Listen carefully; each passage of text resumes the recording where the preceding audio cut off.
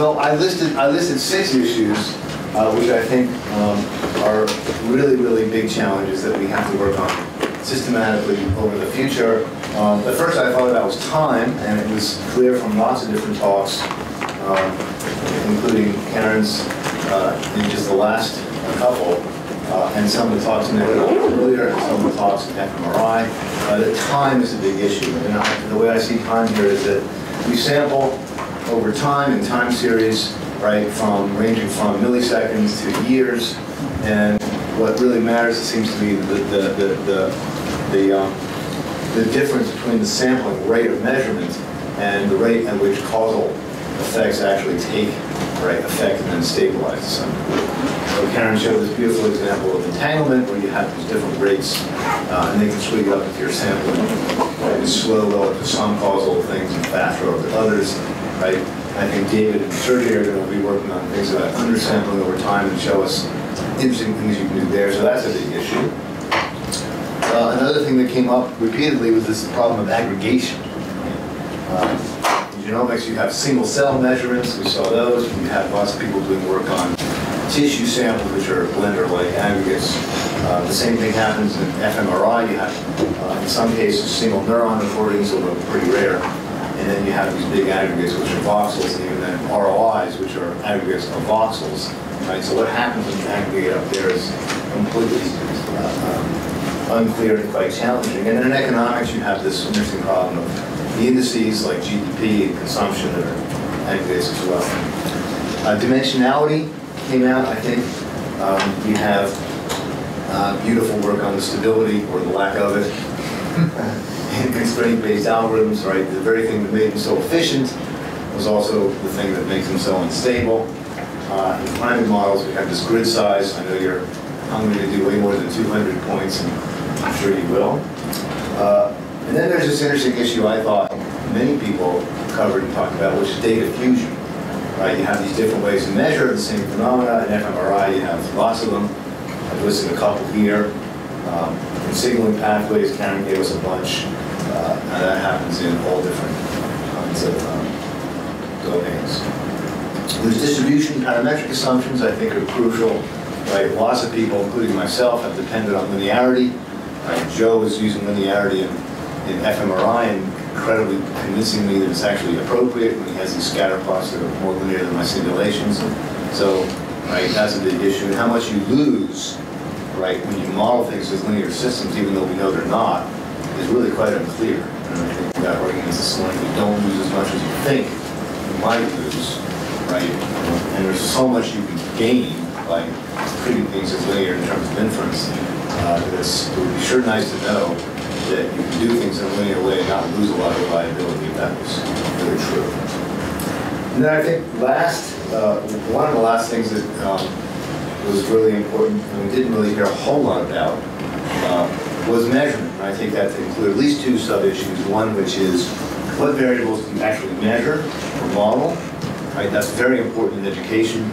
And I know it's important in other domains like economics and all the other things we talked about, but nobody has talked a whole lot about what we might do algorithmically to find what are good measures, right, that were constructible from some raw set of measures that we can construct, that we can use. And then nobody really talks systematically about an issue I think pervades all of these techniques, which is measurement error, right, both systematic and unsystematic measurement error. We know that, and Karen mentioned it also, that when you project a fine-grained measure onto a coarse-grained measure, you lose conditional independence. But you also lose conditional independence when you project, when you have a separator variable that is also measured with error. Right? So what we lose in terms of measurement error and what we can do to avoid that, I think is an important topic when we actually apply these techniques to real-world data. And that's all I could think of in the 15 minutes that I took. So I just wanted to invite anybody else to talk about any others, but also just to sort of say what's next. We're going to post all the slides, so if you have not done so, please send your slides as PowerPoints or PDFs to Lizzie or me, and then we'll get them posted on the website so we can look at each other's slides. And then the video that's being taken is going to be processed by the AV people at CMU, and we're going to post that on the web as well, so we'll be able to go back and look at the videos and remember what we couldn't understand. And then I think there's this question of what to do in the future. I think I'm getting a biased sample, I'm sure, but it sounds like it's a lot of fun for everybody. Yeah. Well, since I didn't read any of the messages, I don't know whether email addresses have been. Oh yes, that's a very good point. We will distribute and make public, if it's okay by everybody, the email list of this group, because I think there's a lot of mutual interests. So yeah, we'll do that too. Good point.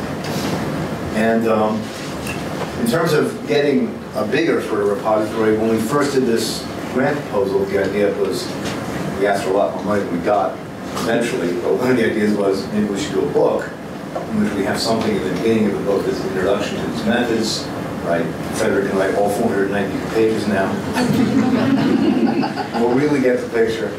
And then have a list of case studies that are organized essentially by discipline, so that we can sort of have one reference that people at large can consult to see how these techniques have actually been able to play when they're applied to real scientific problems. So we might do a book, we might do a website. We should certainly do a summary paper of some type, I think, in some really notable place. So I don't know really what you guys think about that, and tell me what you think in email or to each other. Or, I don't think we have to decide that now, but I would think it would be a loss to the scientific world not to have some record besides just the videos that people can get.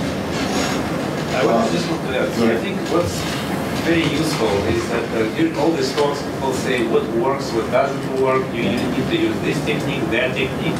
So summarizing this knowledge in the form of some lessons learned will be extremely useful for practitioners when they try to apply these methods. Yeah, that's a really good idea. I don't quite know how to organize that, but we should try something. So, we'll suggestions are welcome. Let's all think about that. Because I agree with you. And then I think we have this question of whether we're going to do this again. This was the first try, right? I think that given the success we're seeing, I don't think it would be too difficult to raise a little money to fly us to Crete. And all the grad students. Right. Not that I'm putting any pressure on you. But if anybody agrees, they also send us email and say, let's do this again, let's figure it out. Maybe somebody can step up and volunteer to host this at some home institution. CMU is great to do this, but the weather tends to be bad for good chunks of the academic year. It's nicer in Crete.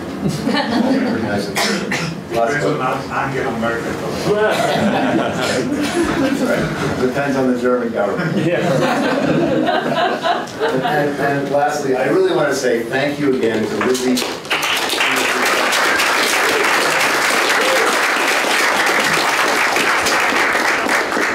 I mean, there were lots and lots of little things that I didn't really properly calibrate how much it would take to do it.